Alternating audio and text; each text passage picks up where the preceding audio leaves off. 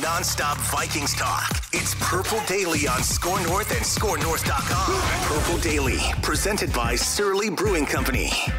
Football. Not just Purple Daily, though.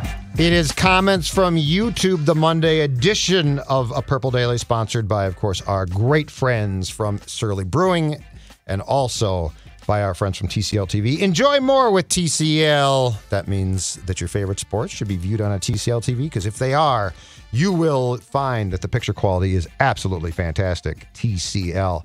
All right, Declan Goff, it's up to you to make the magic here. So when you are prepared, fire away with questions from YouTube, and we will do our best to answer them. A lot of draft questions, some Judd questions that I'll save at the end like I always do. Yep. Some reckless speculation. Okay. And this will shock you. Even some Kirk Cousins fodder here in the comments. A lot of people were tired of the YouTube. Kirk talkers. Yeah. I am the chief CBO, the chief clickbait officer here. Yeah. So I decide what is clickbaity and what isn't clickbaity at Score. This is true, you do. It always upsets me a little bit. It hurts my ego when people attack the Score North account saying, I can't believe Mackey posted this. Oh, Mackey didn't post this. Yeah, that's true. I posted this. Take your anger out on Declan Whatever Goff. happens on @Phil Mackey's account, that's his bugaboos, and I don't touch that. Yep. But in terms of the Score North account, anytime you say, I can't believe Mackey approved this, oh no. He delegates that to me, his That's clickbait true. officer. That's absolutely true. Just want to make sure that's And long that's has, out there. before you got the title even. That's out there. All right. Let's dive in here, Judd. All right. Let's try this one from Zach, because I had a Ventline episode that was on this channel right here that you can watch with a few Vikings fans on Sunday's edition of Ventline from Purple Daily. We talked about some Malik Willis and just general draft needs. Zach says, I keep hearing edge rusher, listed as an area of need for the Vikings. But as this roster currently stands, do we really?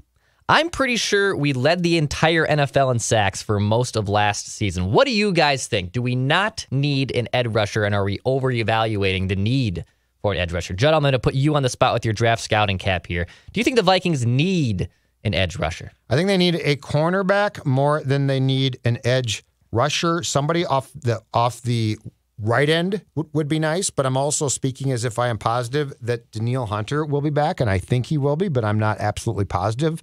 So that is I think it's fair to say that is a to be determined, but I do believe that cornerback with what's available is a bigger need immediately than the edge. Yeah. I also think that we need to have a serious discussion too about what the ramifications of the move to a 34, that's right, play it, 34 defense is going to do here. Because your front, when you play the 3-4, obviously changes some. Yes, sir. So it's Zach, right? Yes, Zach. Okay. Was the one who asked it. Okay, so I understand the question. It makes perfect sense. And I would say that as of right now, if I was to draw up a draft board, I do believe the cornerback spot is a bigger need, but I'm also not going to scoff at getting help at a position that you could always use more help at. But the 3-4 is definitely going to change some dynamics here. Here's my thought on this. Cornerback is definitely more of a sense of urgency and need here. I would say on the urgency scale of 1 to 10, which I like to do, you need a cornerback at about an 8. I'd say about an 8, and that might be low. You could say you need a 9 out of. You need. It's at an urgent level of 9 or 10. It's an all-out panic. Corners. We need a lot more cornerbacks. Sure. But I also believe edge rusher is the most impactful position on the defensive side of the ball. And if you can't stop the pass, and if you're going to have rookie corners and inexperienced corners, and you're going to have to just take your lumps, I'd rather be elite at getting after the quarterback then. Because you can scheme up ways to still get after the quarterback. To Zach's point, they were at the top or near the top of sacks last season in the NFL. So they were still able to figure out ways to get after the QB. I will say, too, the need to get an edge rusher would only probably spike if they move on from Danielle Hunter, which I don't think they will. But let's say, Judd, they did move on from Danielle. Yep. Then that probably jumps, right? I mean, that jumps the shark. Yep.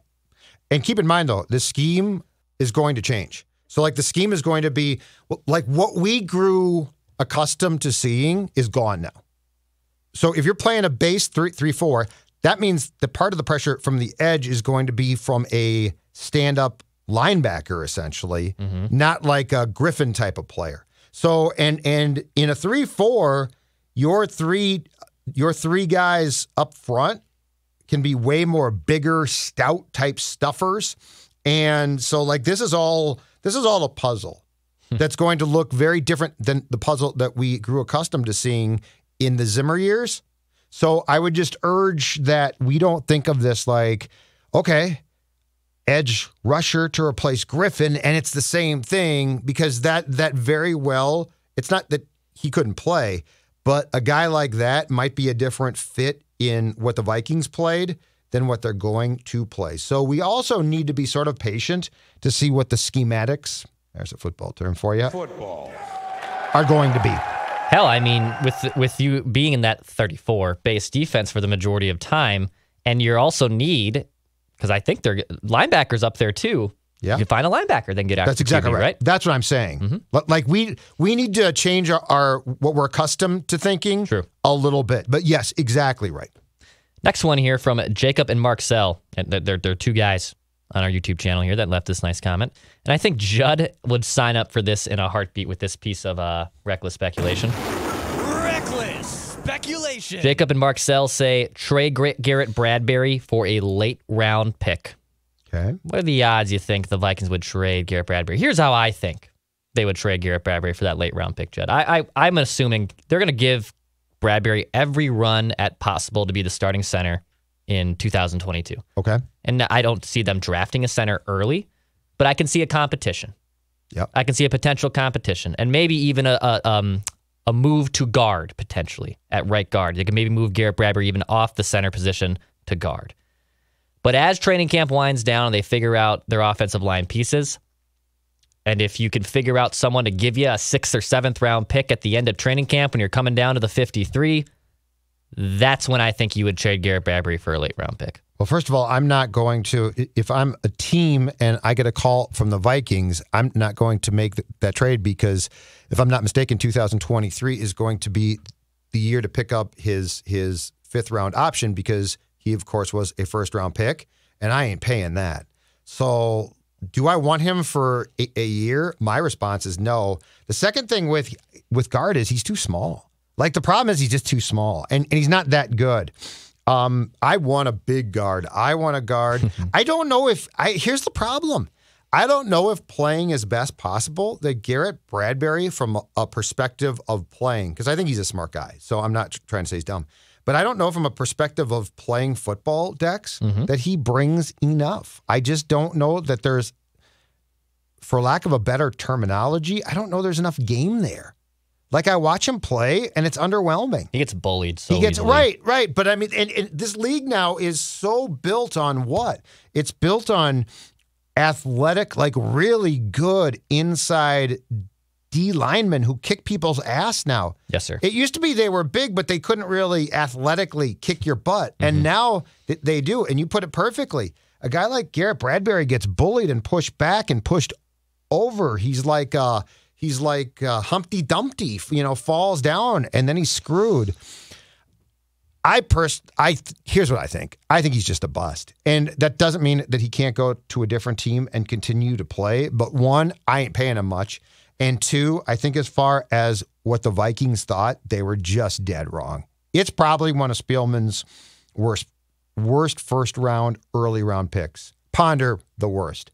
But Garrett Bradbury, Treadwell, I mean, those guys are all up there as far as just being, I think, extreme disappointments. And I don't know that there's a way to fix Bradbury. I really don't. One more draft question here before we get into some reckless speculation on the quarterback. I love this. I love it. Joshua says, I definitely feel Kellen Mond is a better prospect than Malik Willis. Hard to put a price tag on starting 4 years in the SEC, especially compared to just 2 years at lower tier Liberty. Liberty, yeah. Okay, so I'm not going to claim to be an expert on either player. Yeah. But I will say this, and I think I've been pretty consistent on the Kellen Mond platform here, so I'm going to stick with it. In my opinion, we know nothing about him. He didn't play and he didn't get developed, and there's no question that I think just because of human biases, that gets used against him, right? Like, well, he didn't play, he must stink. Or he played those 3 plays against the Packers, and they were terrible. And, I mean, it's 3 plays. The poor guy was thrown in. So I think that there's a bias that Mond is a bust without having any clue. Now, does that mean that he's a better player than Willis is? I don't know, and probably not. But I do believe that at some point in time here, not necessarily like starting, but I think that Kellen Mond, behind the scenes, by people who know what they're watching and probably more importantly care about what they're watching, he needs to get a chance. Mm-hmm. Because like we've all fallen, it feels like, into the, well, that didn't work trap. I'm going to go back to what I continue to say. The entire, for the most part, aside from probably Dersa, Rick Spielman's last draft class, we know nothing about. I'm not passing judgment on anyone who survived, who's still there. How do you, like, judge them? Yeah. They didn't get a chance. Right. So, like, I'm not going to say, oh, Kellen Mond, no, bust. Now, I've been told he was not impressive, but I don't know that you see it enough. And I will defend him on this. I think that when you are left to your own devices and not developed, it makes it pretty damn hard to impress people, doesn't it? Yeah. When you have all these draft picks that Spielman made in the last 2 drafts, what is really the issue here? Was it the picks from Spielman, or were they being held hostage by the current coaching staff? We just have to find out. Yeah. Like, I'm willing to give, as far as I'm concerned, the draft picks all get now a real opportunity. Yeah. Year 0, as PJ Fleck would say. And some of them might stink. Yep. I don't know. But yeah, the Mond thing to me is a little bit too, oh, well, he didn't play, so he must be terrible. He had a coach who wasn't going to play him and clearly didn't, I don't think, in Mike's defense, no pun intended, I don't think Mike knew how to develop him or cared. Yeah. So we'll find out. All right, some quarterback questions here, some quarterback speculation and thoughts on Kirk Cousins. But Judd, when you hear Kirk Cousins and quarterback speculation, what's your go-to beverage? What's the go-to thing you're sipping on when you think about these ideas? Oh, let me see here. That's going to take me a second to think about. I have to ponder. Oh, I know. That's right. My friends from Surly Brewing. And when I'm talking quarterbacks, in fact, I got 4 of these babies in the fridge right now. When I'm talking quarterbacks, I'm talking, to me, the stabilizer of the Surly family. Like, we are talking about the go-to beer because, damn it, it's always there, it's reliable, and it'll get you a first down each and every time. That is, of course, Declan Goff. The Surly Furious, which has long been the long-time Hall of Fame quarterback of the Surly Brewing Empire. Furious, if you haven't tried it, you got to. And once you do, show us your cans. Show us your taps at JZulgad, JZULGAD on Twitter. And I will respond because, damn it, if I am loyal to one thing, it is Surly Brewing, and especially the Furious. I cracked open a couple Furiouses at home on Saturday evening before hitting the dinner scene. I had a nice little dinner, and before I left, I did not know that. No, I like good Surly Furious. Okay. Yeah, no, I love. Here's the thing. I know you like. This might shock you. I love alcohol. I love beer. I love seltzers. I love tequila. Sure, but I didn't whiskeys. know that was a potential Declan go-to at times. I will say, good for you. And I love cracking that can and pouring it into a nice little glass there. Oh, it's so good. It's elite. It's elite. David. Thanks, PJ Fleck. David says, you guys are dancing around the obvious. You guys. Kirk Cousins is the bridge quarterback. The other bridge quarterbacks out there, I simply like better than Kirk. We are a center away from having an offense that many QBs out there would thrive in. The fact that we can wrangle a draft pick or 2 from any other team is just icing on the cake, and trading Kirk is a no-brainer. He's kind of saying 2 things here. I think we agree with that last part. Yep, we do agree with this last part. But he's also saying his main point is Kirk Cousins is the bridge quarterback, to maybe the next generation of Vikings football. I'd like to explain this now because this is not the first person to say this. And I think what we're dealing with here, Declan Goff, now is semantics. So let me explain just quickly my thought process here. Because I see what he is saying, and I totally get that. I don't think of a bridge quarterback as being a cap hit of $45 million, okay? So I get the point. It might be entirely right. But from a semantic standpoint, I see a bridge guy as being cap hit $20 million or something. So all I'm saying is I don't think you can call a guy who eats up that much of your cap personally a bridge guy, but it just comes down to your definition. And that's my personal one. So for the most part, what David said is exactly right. Mm-hmm. Like I totally get that. Gotcha. And I don't disagree. And the last part of your statement, I totally agree with. I just don't believe that you can call a guy who's going to eat as much of your cap space up as Kirk potentially is in 2022 a bridge guy. That's the only difference between us. I see what he's trying to say is Kirk Cousins is the bridge to the next era and of he'll Vikings be gone. football, Yeah, which is fair. Is technically accurate, but yeah, I know what he means. Matt says Gardner Minshew is the answer. He's younger. He's cheaper. This guy's the bridge quarterback. That'd be a bridge right? quarterback. More mobile, more confident than Kirk. Has shown flashes of big potential and isn't going to take a first-round pick to acquire. The cap isn't that big of a problem. We all know what needs to be done, and it's time to move on from Kirk. Yeah. He's not a team player, that being Kirk Cousins. Gardner Minshew, that's your bridge quarterback. Correct. That's exactly. But, I mean, that's my definition. So, like, if you say, no, Judd, that's not mine, and I think Kirk can be called the bridge, you're not wrong. Mm-hmm. I think of a guy who makes less and gets you across the bridge to your new quarterback. With Kirk, to me, so let's see, what would I call Kirk personally? And I'm not going to use a bad word here, so don't be concerned. I would call Kirk, I guess in my definition, the incumbent. Like he's the incumbent. Yeah. I don't think of the president who doesn't win the election for a second term to be the bridge president. That makes sense? Yes, it does. Like it's totally just grasping at wording at this point in time. Next comment here from Mark, who says, in response to our Kirk Cousins of the Miami Dolphins conversation you and I had on the Saturday edition of Purple Daily. Yeah. He says Kirk, oh my God, I just did it. Kirk might actually sign an extension there, Miami, because there's no income tax for that greedy SOB. Oh, Mark's word, not mine. Mark's words, not mine. Mark's words. Mark!